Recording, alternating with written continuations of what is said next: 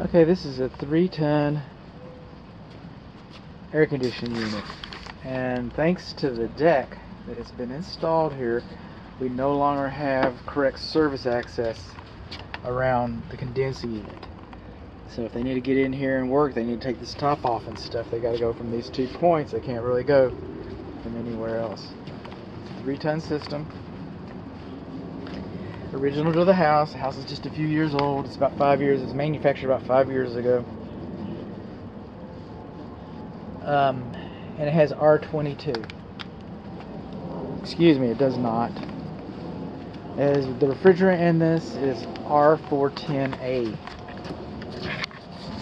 Not the same difference any longer. Okay. R10A, 410A, no longer manufactured in the United States, no longer imported in the United States. Okay. They still have stockpiles of it available, but they no longer make compressors for it. These switches are rated for the 410A. They don't make the switches for it anymore, metering devices, that kind of thing. So if, for example, the compressor goes out, you're replacing the whole unit.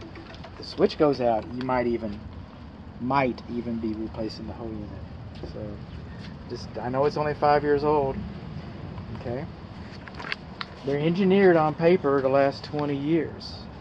You might get 35 years out of it for all I know, but Las Vegas is going to give you 14, and tomorrow is never promised. So it's about 5 years old, and it's about a third of its life, and you just want to maintain it, like I said, because we no longer make the refrigerant that's in there. And yes, they do have stockpiles of it. It will be very expensive. It will become, as the supplies diminish, it will become more expensive. So, heads up on that.